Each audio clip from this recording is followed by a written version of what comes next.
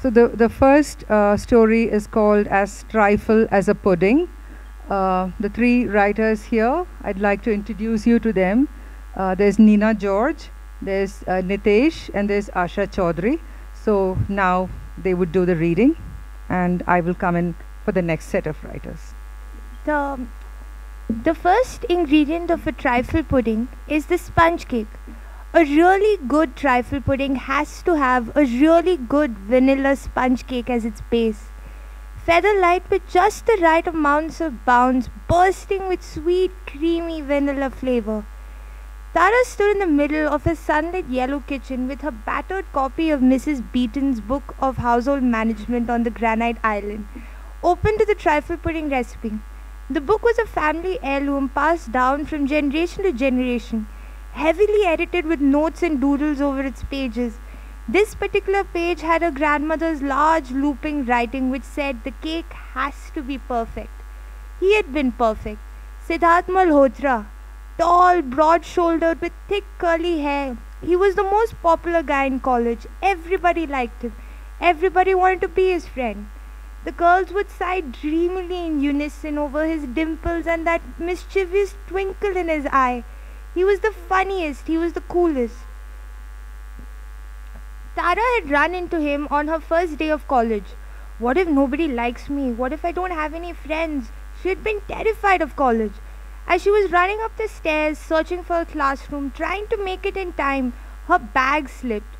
A gory murder mystery paperback, a notebook, tissue balls, rubber bands, pens, candy wrappers, mints, all spilled over, echoing the clutter through the now empty corridor. Hey, do you need some help? You're a fresher, right? A warm, deep voice cut through her embarrassment.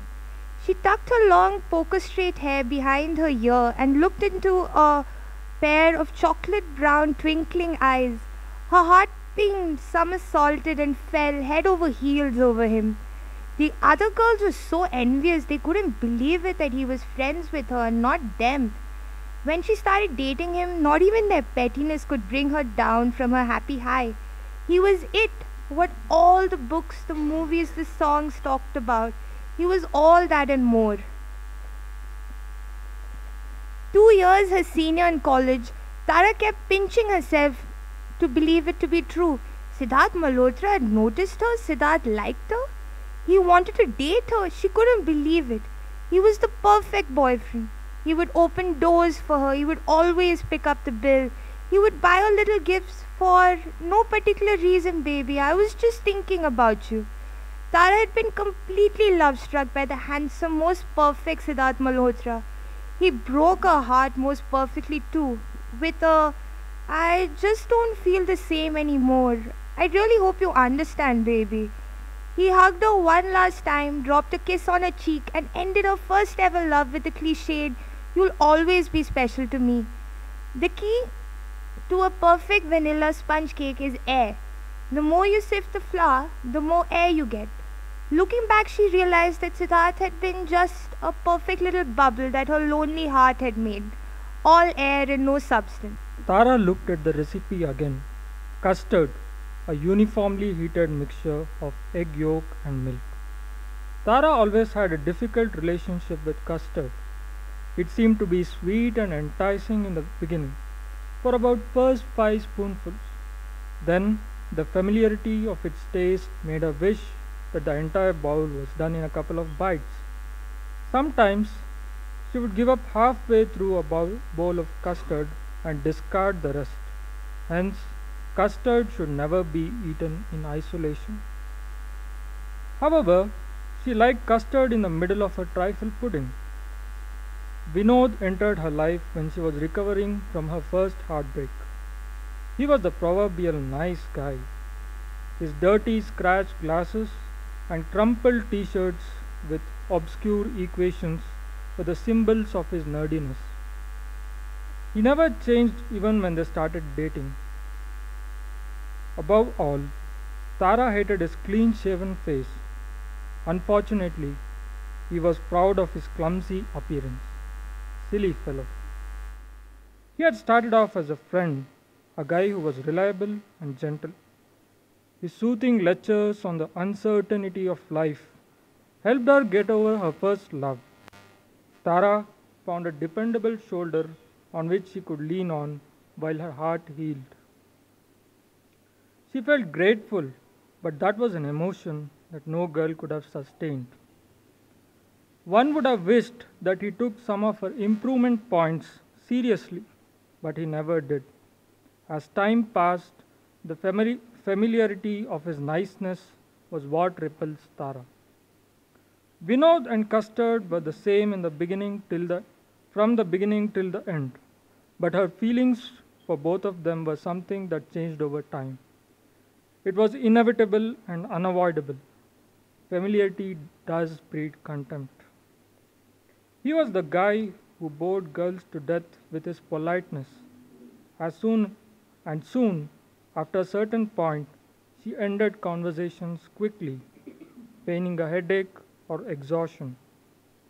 Too much of custard, as we are well aware, is not good for health. Neither is excessive niceness. Vinod made her feel fatter and older than she was.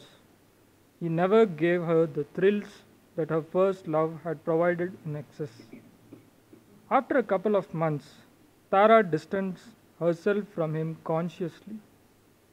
The boy took some time to understand her, but he never understood why he was dumped. He drifted away like a paper boat in the rain. Soon, Tara stopped answering his calls. Finally, she added him on his block call list. But still, she liked custard in her trifle pudding. It reminded her of Vinod, the nice guy, the sweet guy who becomes an enormous bore when you spend too much time with him.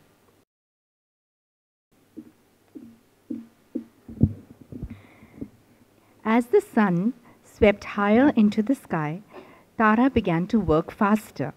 The sponge cake lay clean and golden on its cooling rack.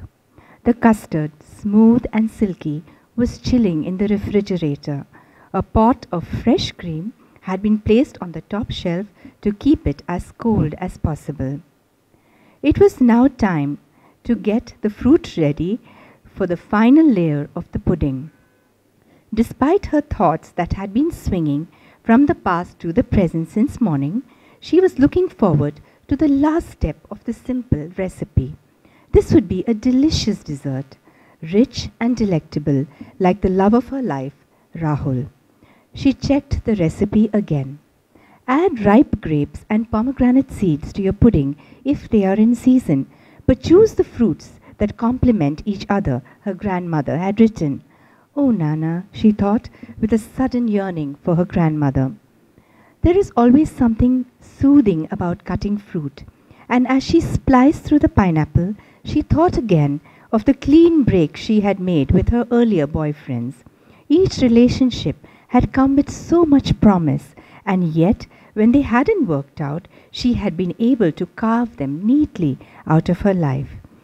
She wasn't sure if it would be that easy this time with Rahul. As she rubbed the pineapple with salt to take away its sharp bite, she tried to remember how long she had known Rahul. They had been in high school together and later in the same lab class in college. She remembered how she had laughed at his SMS jokes and reread them over and over again. They had realized that they were almost identical in taste and thoughts. They finished each other's sentences, they read the same books, they dreamt the same dreams. But when he finally left for Columbia to pursue a degree in aeronautical engineering, she had lost touch with him. And then suddenly, just like that, out of the blue, a few weeks ago, he had returned to her life. He had begun sending her emails, WhatsApp messages, and Facebook links.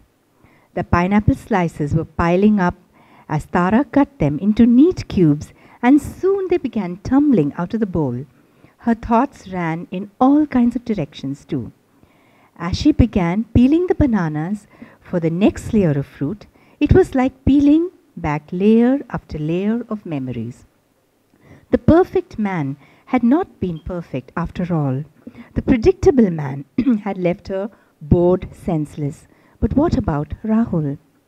The fruit was ready, and she took out the cream and folded it in. Rahul might be the one for her, he might be just like her, he might be the best match for her, or he might not be. The trifle pudding was ready, and that was all she wanted for now.